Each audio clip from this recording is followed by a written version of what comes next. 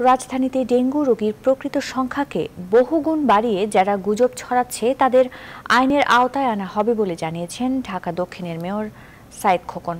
সকালে রাজধানীর শিল্পকলা একাডেমিতে ঢাকা জেলা প্রশাসন ও বাংলাদেশ স্কাউটসের যৌথ উদ্যোগে এক সভায় তিনি এই হুঁশিয়ারি উচ্চারণ করেন। আগামী 31 জুলাই পর্যন্ত মশা মারতে বিশেষ অভিযান পরিচালনা করার কথাও জানান সাইদ খোকন।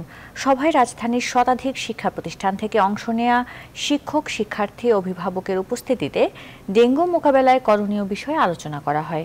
বিশেষ করে কোনো শিক্ষা প্রতিষ্ঠানের ছাদে, ফুলের টবে, পরিত্যক্ত পাত্রে যেন পানি জমতে না পারে সে ব্যাপারে সবাইকে সচেতন থাকার আহ্বান জানানো হয়। 3 লক্ষ ডেঙ্গু রোগী আক্রান্ত হয়েছে রাজধানীতে। এটা সম্পূর্ণভাবে ভিত্তিহীন, সম্পূর্ণভাবে উদ্দেশ্য প্রণোদিত, সম্পূর্ণভাবে কাল্পনিক এবং এই ধরনের গুজব না ছড়ানোর জন্য আমি আহ্বান জানাবো। বাড়িয়ে বলার চেষ্টা করা হচ্ছে, ভয়ভীতি ছড়ানোর চেষ্টা করা হচ্ছে। ভয় না পেয়ে মনের মধ্যে সাহস রাখুন।